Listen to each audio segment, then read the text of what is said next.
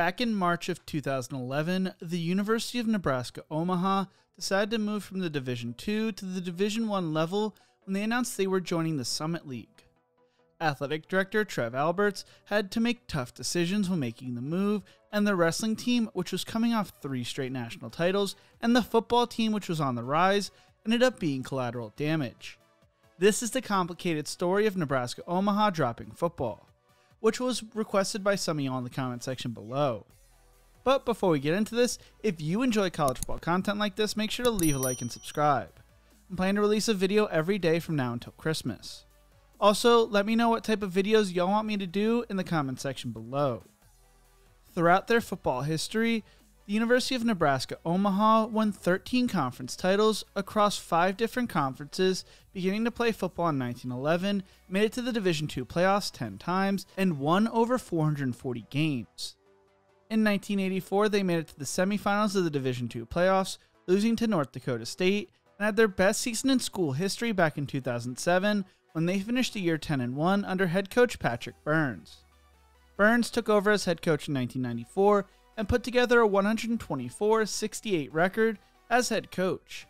Yet, only a few years after a period of dominance from 2004 to 2008, the program would come to an end as collateral damage, with the Mavericks moving to the Division I level. The program had a storied history with a lot of success, but it would have a heartbreaking end. When talks began about Omaha possibly moving up to the Division I level, Athletic Director Trev Alberts told the team that plans were to bring them up as well. So players were committing to play for the school and signing letters of intent with the belief they could be playing at the next level and were going to be crucial parts in helping the school develop another strong program in the state of Nebraska. When Alberts took over at Omaha, the athletic department was in bad shape, and many wondered whether the school would drop athletics as a whole. Poor mismanagement and a revolving door of athletic directors led to a lack of accountability, and Alberts was going to need to make a few tough business decisions. With those decisions, the people aspect of college sports was forgotten. Max Dennis decided to enroll at the University of Nebraska-Omaha in 2007, even though it meant paying out-of-state tuition with not even a partial athletic scholarship. He paid over $80,000 to go to school, but would lose his senior year of eligibility because of the school ending the program. Dennis spoke on the announcement that Omaha would no longer have football, telling ESPN, "I was stunned. I didn't know what to think. Because there was no mention of anything before that. I could have gone to a cheaper school. The reason I came to this school was so I could play football." Along with football coming to an end, Omaha also announced that they were ending their wrestling program as well, who was coming off their 3rd straight Division II national title. Nebraska-Omaha was moving from the Mid-American Intercollegiate Athletic Association to the Summit League, which did not sponsor football or wrestling. Alberts felt that Omaha could not financially support football and wrestling with the move, but according to ESPN, that statement was not fully true. Paula Levine wrote back in May of 2011 an analysis of various financial statements and studies by Outside the Lines, and economist Andy Schwarz shows discrepancies in Omaha's number and raises the question about predictions that the university will fare better financially in Division I without 2 programs. Alberts had played linebacker at the University of Nebraska in Lincoln and had only been Omaha's athletic director for 2 years when the decision was made. Fans were angry with the decision, begging the school to rethink it, but the school failed to be transparent about anything and rejected a request to interview by the Outside the Lines at the time. Alberts said football was losing the school $1.3 million a year, but that is not what the financial statement given to the NCAA was saying. According to public records, the program was only in the red by $50,500, and the wrestling program was in the black, bringing in $143,000 during its last season. According to ESPN, Alberts did not include the $1.2 million that the football program received from student fees and direct funds from the university. Alberts said there was going to be a slide in support for football and the athletic department in general, which former players disagreed with as they watched the university grow leaps and bounds. Schwarz told ESPN, "They're extremely typical and sort of mistakes they're making. It's sort of a fundamental mark of bad accounting, that they just don't have the revenues and expenses to match. They're charging themselves expenses and not accounting for revenues in the way they should. The university was charging the football team for their 36 scholarships, but were not including the tuition players were paying who were not on scholarship. An outside consulting firm felt the university was being too optimistic that men's hockey would be able to make up the money lost from football and wrestling. ESPN wrote, "The Summit League doesn't sponsor hockey, so the sport competes in a different Division I conference, the Western Collegiate Hockey Association. Competing in different Division I conferences was a possibility for football and wrestling as well. But the Summit League commissioner, Tom Duppel, points out that if the university kept those sports and didn't add others, it would only have 3 men's programs competing in the league. Instead, the University of Nebraska-Omaha planned to use the money previously spent on football and wrestling to add soccer and golf, which are Summit League sports.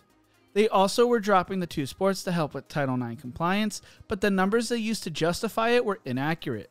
The university said they had 143 players on the football team, when in reality they only had 120 according to coaches, and according to the federal government, they only had 112 reported. If Title IX was truly the issue, they only needed to cut their roster by 50 players to add soccer and golf.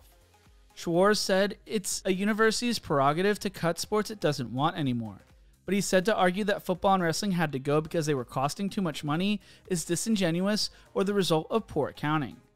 Coaches and players were never roped into the conversation, and the university threatened the coaches' severance pay if they spoke out against the school's decision. Wrestling coach Mike Denny got the word about his program around 11 p.m. on March 12th, when Alberts called him just hours after the team won the Division II national title for the 3rd year in a row.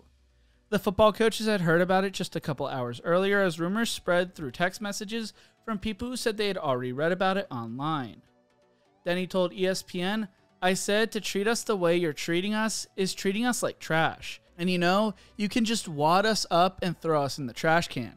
If you keep treating people like this within your organization, it's not going to work. It won't work."